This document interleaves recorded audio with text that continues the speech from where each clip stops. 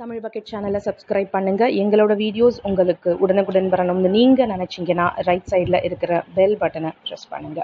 நம்ம கேப்டன் விஜயகாந்த் அவர்களை பற்றி ஒரு செய்தி வெளிவந்து பயங்கர அதிர்ச்சியை கிளப்பிடுச்சு. அதாவது பார்த்தீங்க அப்படின்னா, ஒரு வங்கியில் அவர் வைத்திருந்த 5.5 கோடி ரூபாய் கடன் காரணமாக அவரோட பூர்வீக வீடு மற்றும் ஆண்டாள் அழகர் கல்லூரியை வந்து ஏலத்தில் விட போகிறாங்க அப்படிங்கிற ஒரு நோட்டீஸ் வந்து அந்த வங்கி வெளியிட்டிருந்தாங்க.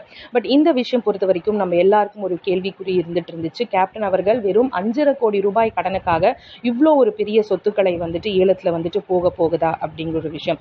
அந்த கேள்விக்கான ஒரு பதில் இப்போ கிடைச்சிருக்குங்க. அதாவது சமூக வலைதளங்களை பயங்கர தீயாகவும் இந்த ஒரு விஷயம் வந்து பரவிட்டு இருக்கு. நம்ம கேப்டன் அவர்கள் வந்து அந்த வங்கியில கடனே வாங்கவில்லை அப்படிங்கிற ஒரு அதிர்ச்சி தகவல் தான். அப்போ என்னதான் ஆச்சு, எதுக்கு இந்த மாதிரியான ஒரு நோட்டீஸ் வெளிவந்துச்சு அப்படின்னு விசாரிச்சு பார்க்கும்போது, நம்ம கேப்டன் அவர்கள் கட்சி தொடங்குறதுக்கு முன்னாடி ஒரு சில விஷயங்கள் வந்து கட்சி தொடங்குறதுக்கு முன்னாடி வந்து சொல்லுவாங்களாம். அதாவது எவ்வளவு சொத்துக்கள் வச்சிருக்காங்க, எங்கெங்க கடன் இருக்கு அப்படிங்கிற ஒரு விஷயம் எல்லாம் வந்து சொல்லுவாங்களாம். ஸோ அப்படி பார்க்கும்போது அதாவது அந்த விஷயங்கள் எல்லாம் சொல்லும்போது ஒரு இது வந்து என்னன்னா, நம்ம கேப்டன் அவர்கள் கடன் பத்தி வந்திருக்கு. ஸோ அதுல வேற ஒரு வங்கியில, அதாவது எந்த வங்கியில கடன் பட்டு சொத்துக்கள் பறிபோகும் அப்படின்னு சொன்னாங்களோ அந்த வங்கி இல்லாம வேற ஒரு வங்கியில கடன் வாங்கியிருக்காரு. அது உண்மைதான்.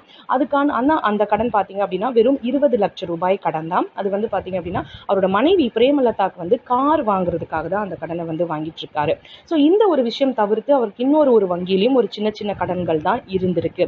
ஆனா ஏன் இவ்வளோ ஒரு பெரிய விஷயத்த இந்த வங்கி வந்து வெளியிட்டிருக்காங்கன்னு பார்க்கும்போது, அந்த வங்கியில வேற ஒரு சில நபர்கள் அவரோட நண்பர்களுக்கு வந்து சாட்சி கையெழுத்து போட்டிருக்காரு. ஸோ அந்த சாட்சி கையெழுத்து போட்டதால அவங்க வந்து அந்த கடனை கட்ட முடியாத காரணத்தினால கேப்டன் கிட்ட வந்து கேட்டிருக்காங்க. ஸோ சில சூழ்ச்சிகள் வந்து உள்ள நடந்திருக்கு. ஸோ கேப்டனோட அந்த அவரோட கம்பீரத்தையும் அவருக்கு இருக்கக்கூடிய அந்த செல்வாக்கையும் வந்து கீழே தள்ளணும் அப்படிங்கிற ஒரு காரணத்தினால தான் அந்த சூழ்ச்சி செய்யறவங்க கேப்டனே இந்த கடனை வந்து பட்டிருக்காரு அப்படின்னு சொல்லி ஒரு விஷயத்தை வந்து வெளியில கிளப்பி விட்டுருக்காங்கன்னு சொல்லி இந்த ஒரு விஷயம் பார்த்தீங்க அப்படின்னா தீயா சமூக வலைதளங்கள்ல பரவிட்டு இருக்கு.